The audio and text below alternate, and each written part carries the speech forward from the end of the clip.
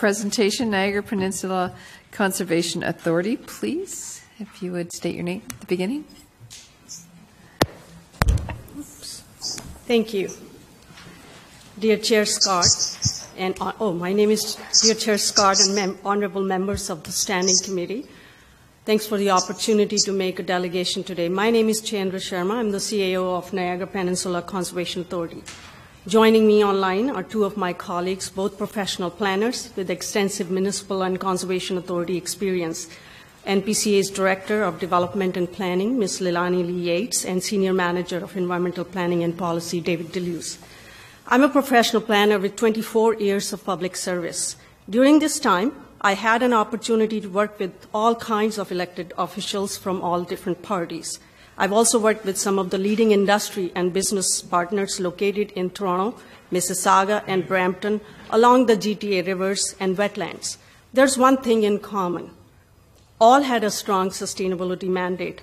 All wanted to attract the best talent and skilled immigrant. All financially contributed to enhancing the wetlands and river courses, daylighting water courses in industrial headwater areas in the GTA so their employees can benefit from these natural assets.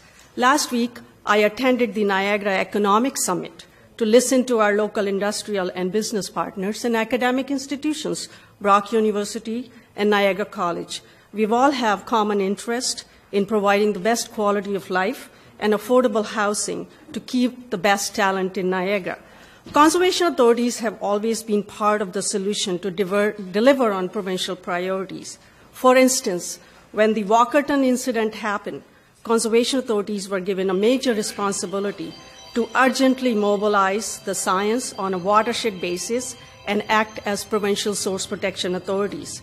Because we had years of data and technical expertise, we carried out that mandate effectively to support municipalities under the Clean Water Act. There is history and trust in the ability of conservation authorities. We can do this again with less disruption. A written submission was provided to you with detailed comments. I have many copies of well-evaluated data on wetlands right here with me that I'm happy to provide to the committee members. It was also uploaded for circulation to this committee. I'm going to be highlighting some of the major issues with Bill 23 and also highlight some additional proposals on ERO that directly impact Bill 23. Number one, proposed exemptions to transfer CA regulatory responsibility. Transfer of CA regulatory responsibility will be precedent-setting and a risk to public health and safety, especially associated with uncertainty related to extreme weather events. Conservation authorities consider upstream, downstream, and cumulative impact on watershed basis rather than on a municipal boundary. There is greater chance of inconsistent and potentially risky decision-making in numerous parties involved in those decisions on hazards. We recommend that CA's core mandate responsibility for delivery of natural hazard management through plan review be maintained.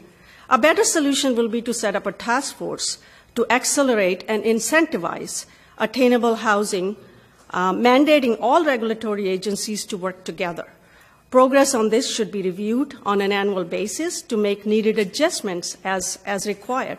Our second proposal is related to changes prohibiting conservation authorities from having MOUs and agreements with municipalities. The inability of a conservation authority to enter into MOU with municipality may result in longer delays as many municipalities may not have the technical readiness, I say technical readiness, that is required for this initiative. It may also result in increased cost to municipalities. We recommend that municipalities should retain the option to enter into MOUs with CAs for plan review services with clearly defined items, timelines, performance measures as allowed under Section 21 of the CA Act already. My third issue is removal of pollution and conservation of land as a test from the regulation. These tests are fundamental to the protection of regulated areas, and they are an important first line of defense in pollution prevention during development. The removal of pollution test has implication also on our role as implementation agencies for federal provincial agreements on Great Lakes water quality and Canada-Ontario agreement, so important to this region. We recommend to reinstate these terms under the regulation. Finally, my final suggestion is about ERO posting related to the proposed changes to Ontario Wetland Evaluation System. The Wetland Evaluation System is a science-based system to assess the functions and values of wetlands in Ontario. Conservation authorities rely on this proving scientific methodology as an aid in implementing regulations under the Conservation Authorities Act.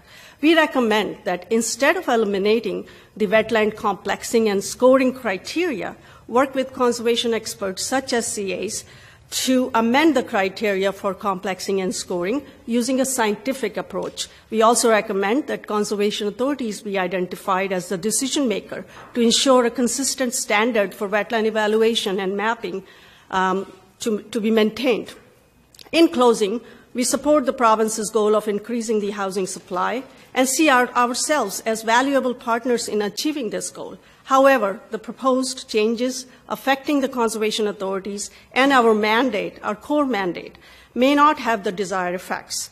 The diminished role of conservation authority could also lead to more development being located in natural hazards, higher cost in property damage, increased burden on municipal partners, and absolute erosion of an ecosystem approach applied through the established integrated watershed management system in Ontario.